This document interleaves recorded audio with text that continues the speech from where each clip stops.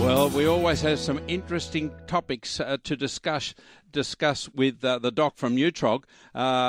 Weird things happening in the soil that we don't know what's happening, but it impacts on how our gardens grow. Now, this week, the doc is going to be talking about what some of us see as fungi, but are in fact water moulds. Eh? G'day, Huey. Where are we going with this one, mate?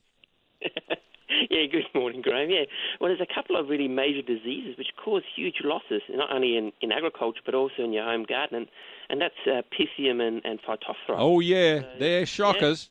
Yeah, that's right. And so most people think they're fungi, and they do have some resemblance to fungi because they have that filamentous growth habit, but they're actually very different, both genetically and in their cell structure. So they're known as oomycetes or water moulds, and although they're lumped together with fungi and the slime moulds, they're actually not true fungi. And a very good example is downy mildew, which is caused by an oomycete, whereas powdery mildew is actually caused by a fungi. They're both described as fungal diseases. Jeez, I didn't know that. I've learned 3 things there in one paragraph. What's the difference? Why is this difference so important? Well, it's different. It's important because the difference between fungi pathogens and oomycetes, such as Pythium and Phytophthora, is that some of those antifungal agents don't actually work against them. Of course they don't. Which is one of the main reasons why it's so hard to treat. So you have these pathogens in your garden, you need to consider which fungicide you use. So often you need to use a combination of fungicides, as these pathogens are naturally resistant or have developed resistance. And there's many chemicals to treat fungi, but only about 20% of them actually are effective against these oomycetes. And most of them are not really available for the home gardener. No, so, okay. No, I realise that because I used to be in commercial greenkeeping and the like. We had access to napalm, everything. What can home gardeners do then? Well, you can still go down that chemical route. For lawns, there are options along those lines, but obviously prevention is better than cure, and there's a number of bacteria and beneficial fungi which actually help to control things like Pythium and Phytophthora. And these include some of the ones we talked about a few weeks ago, such as trichoderma, which we're currently working with at Western Sydney University. Yeah, brilliant. Bacteria, yep. So bacteria such as streptomyces, we spoke about them a couple of weeks ago too, about how useful they are in the soil. So you want to encourage that diversity of fungi and bacteria, so you end up with that natural control agent in your soil.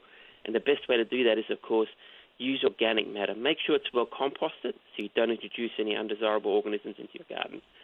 For me, I love Whoflungdung. It's the best. You can use it as a mulch, but I also dig it into the soil as a way of getting some of that organic matter into, say, clay or sandy loam in my vegetable patch. So, Whoflungdung, it's just more than a mulch. It's really that soil rejuvenator. Yeah.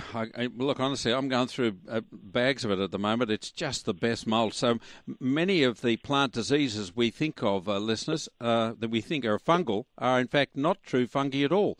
Now, biological control is certainly a great start to achieve this. So if you're using Whoflungdung as a mulch, and a way to add really organic matter to your soil as well. Now, the Whoflungdung is available at Bunnings, other hardware outlets, and, of course, all good garden centres and intelligent garden and nurserymen have got it as well. It's just a brilliant product. It's the weirdest name, but I think it's one of the best products that his Nibs has ever created. And I'm glad to hear he's a lot better, and you give him my regards. It's lovely to chat to you too, Doc. That's great information. No worries, Graham. I'll pass that on to Angus. Thank you, pal. All the best. Isn't that amazing? So I've been around doing this for a long time. I didn't realise it was that different, but I know how nasty Pythium and Phytophthora can be. So if you've got organic stuff happening in your soil, they tend to control it. Brilliant. Austral Close.